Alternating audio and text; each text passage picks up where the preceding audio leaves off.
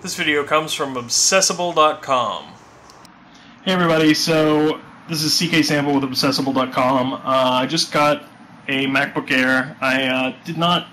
My wife had hidden the video camera, so it took me a while to find that, so I didn't get to videotape the original unboxing, but I wanted to show you guys the device booting up and some other things like that, so I'm going to make this little video. I included in the case, which you'll see in more detail in the camera bit. The case is pretty slim. Look at this. They're right about the size of it having gone down dramatically from previous models. Inside the case, you have this little thing right here that holds this little shimmy cloth and this Everything Mac booklet and this Everything Else booklet with your CDs and stuff inside. Extension cable for the power. Regular power brick. It doesn't look changed at all from previous models. And of course, be very slim and covered with plastic so you don't get fingerprints all over it right after you open it. MacBook. This thing is really nice. Right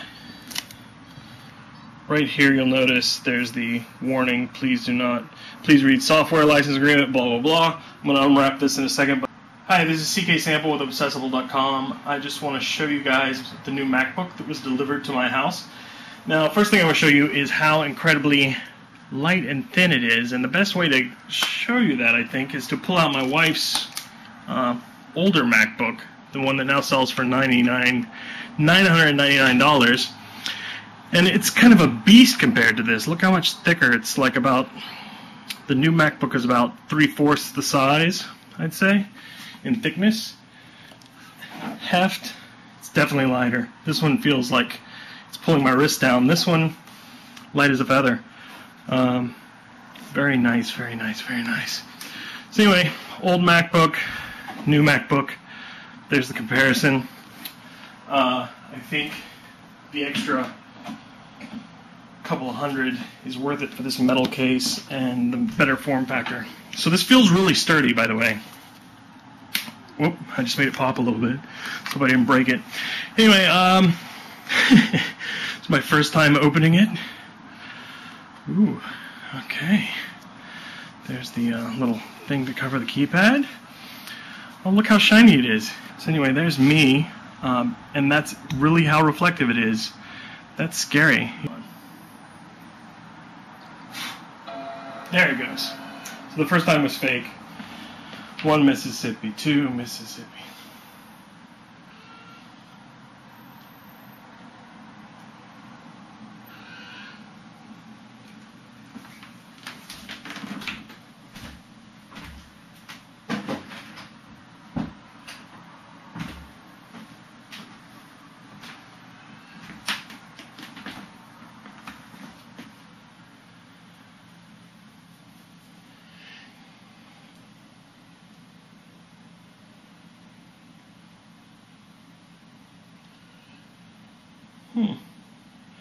It's a lot of Mississippis, but it is the first past 20 Mississippis already, and counting.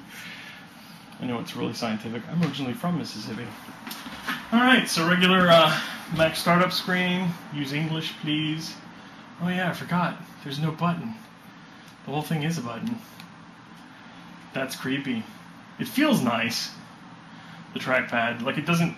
I was worried when I heard it was glass that it would be super slick and weird. Ooh, startup video.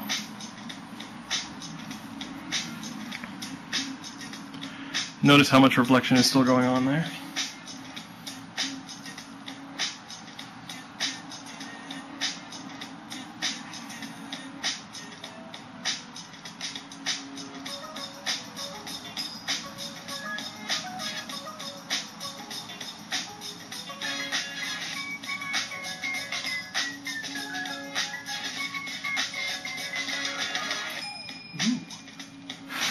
There's already like dust on the screen. Fortunately, they did provide a cloth, which I just moved to where. Aha!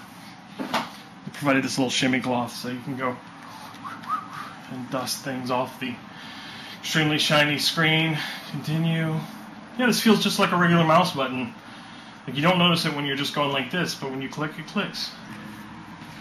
Close-up picture of me looks great. Continue. Alright, let's go.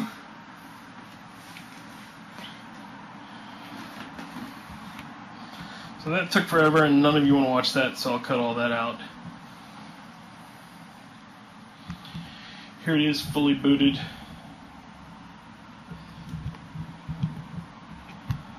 Very nice. I gotta say, it feels nice. It's light.